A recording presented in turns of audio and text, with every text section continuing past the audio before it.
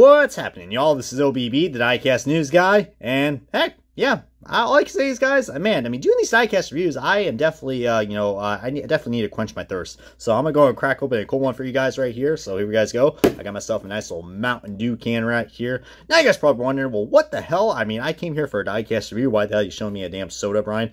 Well, if you look pretty closely, guys, I mean, this is actually a very unique soda can, because if you see right here, it might look like an ordinary soda can, but if you look, this looks, fake. And kind of a little bit dusty and dirty as well. So I don't know who would be the crazy SOB to go ahead and actually, drink this. I mean, for all I know, I mean, it does feel kind of hollow as well. Well, inside of this Mountain Dew can is actually a diecast from the Dew crew. Now, that might give you a little hint of what this is, but this is on a car from 2001.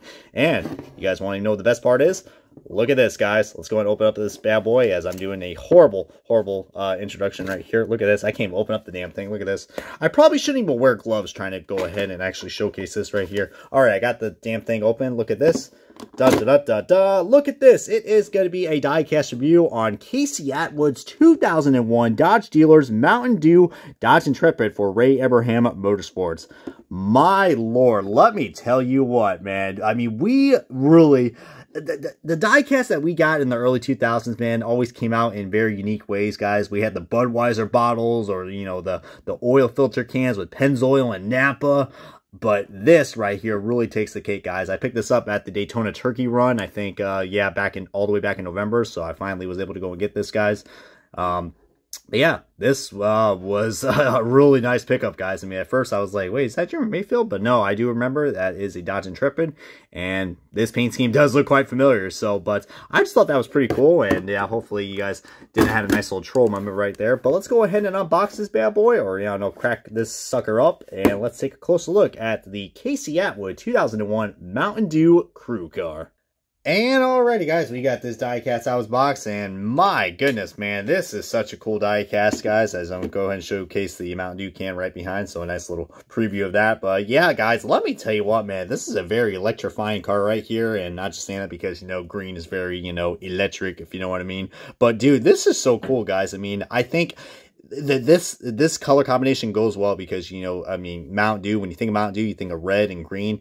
And this really incorporates it well, especially with the Dodge dealer sponsorship as well, because, Dodge is white and red. So, but this is really cool, guys. I like the outlines we got right here, the jagged lines. It really makes this car look aggressive. Now, this is just a one-off scheme that he ran at the Mountain Dew Southern 500 at Darlington. As you can see right there, this was, Casey Atwood's rookie year in the NASCAR Winston Cup Series. And, yeah, if you guys see right there, this is a censored car. It does not have Winston on it. It has NASCAR Cup Series, so that kind of sucks right there. But hey, Mountain Dew is, very kid-friendly, if you know what I mean, who doesn't love their soda.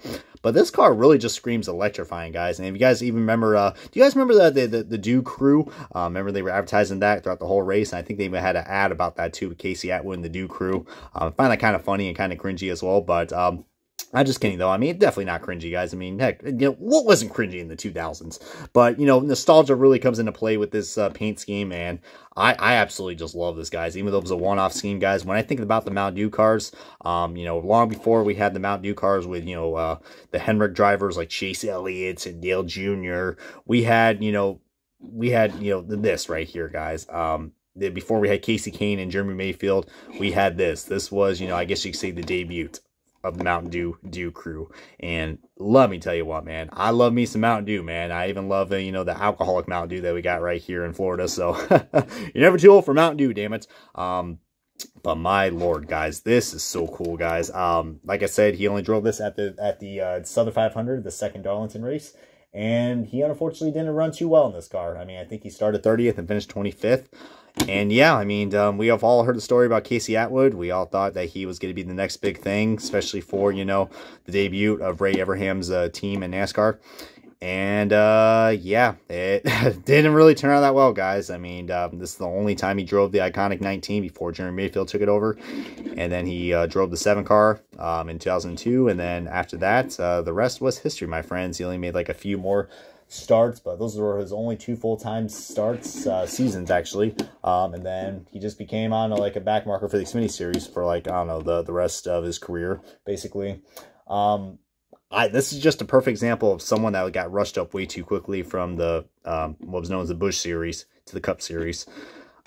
I don't know, man. He only had, what, like one good race in this car, and that was at Homestead. I think that he finished third, so he only got one top 5, but 60 DNFs. It was just a bad season, guys. A bad season and a bad start to Casey Atwood. And it kind of sucks he just got demoted that quickly, guys, you know, after getting this upgrade. But, heck, I think everyone kind of learned the lesson with Casey Atwood. Just, I don't know, man. I mean, he might have been good in that 27 Castrol car for the Busch Series, but after that, man, he just, it just shows you that this kid was not ready for Cup. And it's just unfortunate that, you know, his career really spiraled down ever since. He tried making a comeback in the Busch Series with, I think he was able to get like maybe a win or so, I think, in the Busch Series. Well, actually, no, if I'm not mistaken, I don't think he even got any wins. I mean, I remember he drove like the 14 like Navy car, but he didn't even got any more wins. He only got those 2 wins in the Nationwide Series, or you know what I mean, Nationwide, Xfinity, Busch. It's all the same series, damn it. But I do love the paint scheme, guys. This paint scheme is really cool. I mean, you got the red and the black, and then, you know, the Dodge dealers, man. I miss Dodge, man. I really hope, you know, Dodge can come back in NASCAR, or somebody does. And then you got the old Mountain Dew logo right there before they went to Mountain Dew to MTN Dew. So, but in the Dodge Intrepid mold, my guys, I mean, very underrated mold. Very, very underrated, guys. I don't know. I just like how you can clearly see where the grill is right there. That it's, I don't know. Not people don't really like the Dodge Intrepids, but I don't know. I think they're kind of unique, guys, especially with this paint scheme. Kind of looks like this thing has like a mean face. Like, hey, you want to mess with me, bitch? Not today. But I really love the paint scheme layout, guys. And plus, I think one thing I like about this guy, you got like these nice little, it's trying to represent like a cyclone or something right here. You got like, I don't know, like how the Mountain Dew logo is. It's kind of like, has like a nice little yellow swirl. This is supposed to represent this, guys. And I don't know, it looks really cool, guys, in the dark black and thick lines. Just really makes this car look very uniform, guys. And I don't know, just green and red just looks so good together, guys. And this one just looks nice. If it was just a solid green, I think it would still look okay. But I think adding this yellow lime green really just gives this car like a whole new meaning purpose, and it's even outlined as well where the red is. So that's pretty darn cool, guys. You got the UAW logo right there. Your friendly Dodge dealers. Heck, yeah, that is really cool, guys. And Casey Atwood's a very, very interesting name. It looks like a bunch of scribbles, to be honest with you guys. The classic Abraham font, guys. UAW National Training Center. And on the back, guys, look at that. Even the back looks pretty cool. I mean, does that look mean? Too bad, you know, Casey Atwood wasn't really the best driver in the Cup Series. And those good old rookie stripes. And this side is the same as the other side, guys. But, yeah, I mean, what more can I say about this diecast, guys? I just like how it came in a unique packaging. I mean, we need more diecasts like this. I think about like the last time we ever got a diecast, so it was in a unique packaging. And Lionel actually did make something like that. It was with Chase Elliott's like Napa. It was like 2 cars that he wanted. I think it was at Texas and Darlington, I think, if I'm not mistaken, or something like that. It was like 2-pack set from 2014. It was in the Napa filter can, so I thought that was pretty cool. Would love to see that, you know, I don't know, just make diecast packaging more fun and creative, and that's just something I liked, that they did that with the oil filters and, you know, beverages. I think it'd be cool if they could do that with energy drinks too, but, you know, there is a lot of licensing issues with that. You know, I'm looking at you, Monster. But it's a shame that Mountain Dew is no longer in NASCAR, guys, because they had some of the coolest paint schemes, and this one is personally one of my favorites. And comment below which Mountain Dew scheme has been your favorite. I mean, it could be in any era of you know, NASCAR, whether it was with Abraham or with Henry Motorsports, or, you know, maybe something that I don't even know that even raced a Mountain Dew car. But feel free to post your comments, thoughts below, as this is going to wrap up this relatively short diecast review of Casey Atwood's 2001 Dodge Dealers Mountain Dew Dodge Intrepid for Ray Abraham Motorsports. Comment, like, subscribe, and this has been OBB. See you guys next time on another NASCAR diecast review, and stay classy, y'all, and yeah, drink your dew.